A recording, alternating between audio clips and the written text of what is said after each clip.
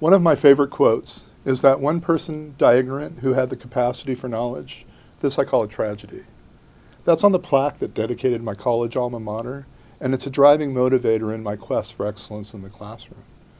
This class provides an orientation to national, state, and local government and hopes to stimulate interest in what Thomas Jefferson called the vibrant marketplace of ideas, and to illustrate the linkage between an individual's values and public policy.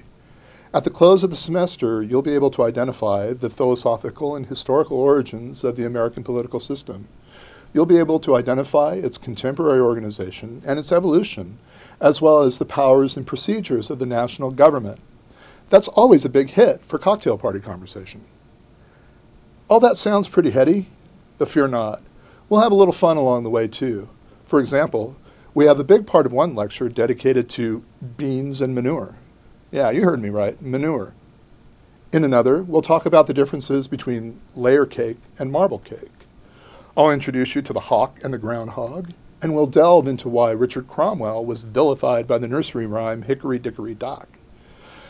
But finally, in case I've still not gotten you hooked, we'll talk about this guy.